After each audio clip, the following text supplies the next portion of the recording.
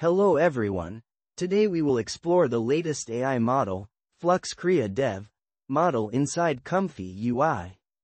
The Flux Krea Dev model is made to significantly improve the realism quality of the AI-generated images, so we will try to test some architectural generations in this regard.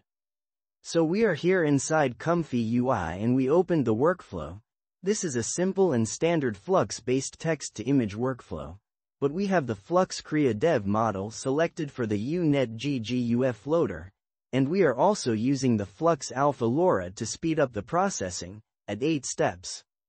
The Flux Krea Dev model file is available from their Hugging Face page, and the GGUF versions as well for devices with low VRAM amount.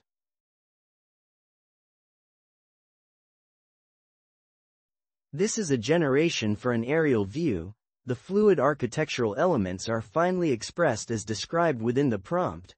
The overall quality and aesthetics seem highly realistic as well.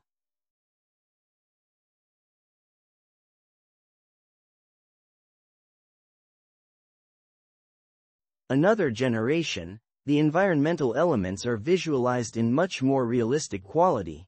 We had been seeing some plastic kind of visuals when using the base Flux Dev model. An important note to say here is that I have tried using the depth and canny LoRa to text-image-to-image generations, but unfortunately it did not work.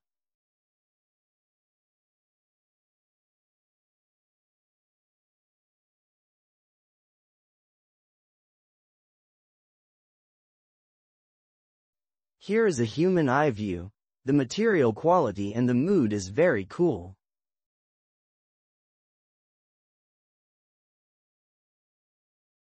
This scene highlights realistic human poses and material aesthetics. Overall, the performance of the Flux Dev Krea model is stronger in quality and realism than the base Flux Dev model. The next step is to further advance this AI model to achieve image-to-image generations. That's it for this video. Hope you enjoyed it. The workflow is available on Patreon. Don't forget to like, subscribe, and support us for more content.